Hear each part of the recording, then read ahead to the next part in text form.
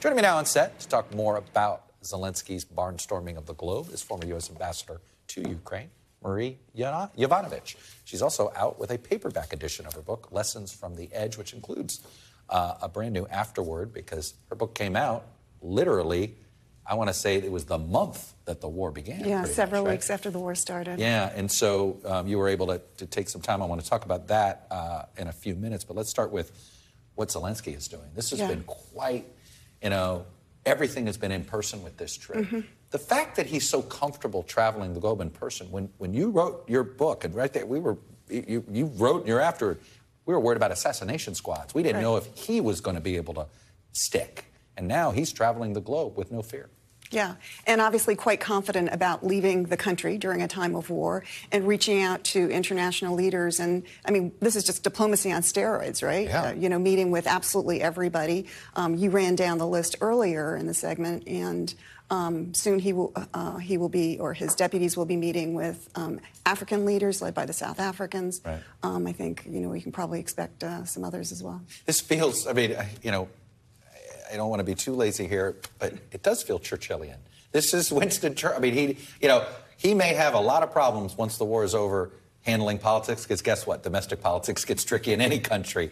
But right now, there is that feeling that he is this wartime leader that continues to have the confidence of people that were divided in this country about him before, right? Yeah.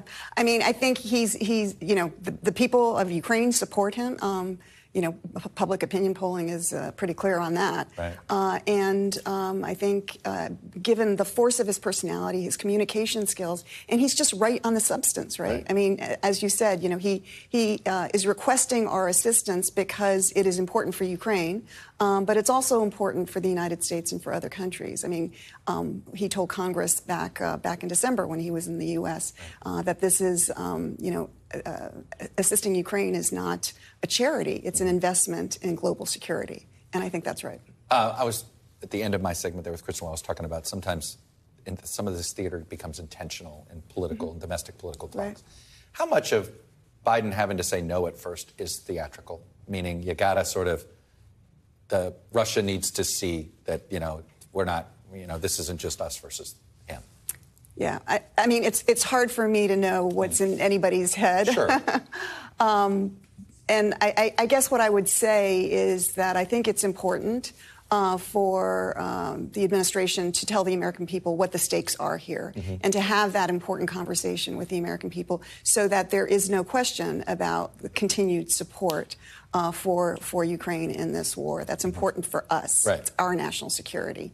And I think part of that would also be having a plan, a military plan, a political plan, an economic plan for Ukraine to win. And what does that mean that we and other countries need to do to support Ukraine? I don't want to get ahead of ourselves here, but when this war ends, Ukraine's going to need a lot more financial support. It's going to need a whole bunch of, and we've already heard some chatter that seized Russian assets should be the first money that goes into Ukraine for the rebuild. How concerned are you, though, that the globe, when the war's over, they won't be so charitable? Well, I think it's going to be important to show success in Ukraine. And you're definitely not getting ahead of yourself because Ukraine is not waiting. They are already providing funds to individuals whose houses or apartments were destroyed by Russian attacks. So rebuilding is already commencing in Ukraine. And, of course, we've all seen, the brave linemen keeping the power going. Yeah, exactly. I mean, it's inspiring. Next week, next month, there's going to be a conference in London on reconstruction. So people are thinking about this, not only in Ukraine, but globally. And how do we do this? How do we do it in a smart way? Reconstructing Ukraine, but the Ukraine of the future, not the Ukraine of the past. What's your sense of who ends up who is the best position to play mediator here? It's interesting. You have Erdogan that thinks he's going to end up being the mediator. I think China is trying to play some role here. I don't think, in a weird way, the United States, which normally wants to play weird, probably the Russians aren't going to, who do you think of these various entities? I know South Africa's president thinks that he could be one. Is there somebody that the West can feel comfortable with and Putin can feel comfortable with playing mediator when the time comes? I think that, and I think you're right to say when the time comes, because neither Russia nor Ukraine is ready for comprehensive peace negotiations. But I think it's not going to be just one country playing that role, because I think this is so big and there are so many elements to it. I think that it's probably going to be a number of countries that have to participate and participate, in the aftermath. I ask about Erdogan because, look, he's got his own political issues. America's got their own issues with him. Right. But that grain deal has held. It has held. Yeah. Every couple months it is, there's a crisis, and then it gets continued again. Yeah. One of the things you write about in your afterword in your book is the concern you have that Europeans are going to push for talks so quickly that it gives the Russians, it allows them to pocket some things before they actually have to negotiate. Now, you wrote this a few months ago. Mm-hmm. Given how the West has sort of hung in there, do you think that's still an issue you're concerned about? I think we need to be very careful, and certainly Ukrainians feel are concerned about this, that in our zeal to assist Ukraine in getting to peace and saving lives, right? That's a valid goal. Right. That we will accept Russian assurances that, it's all over. Mm-hmm. And if we just,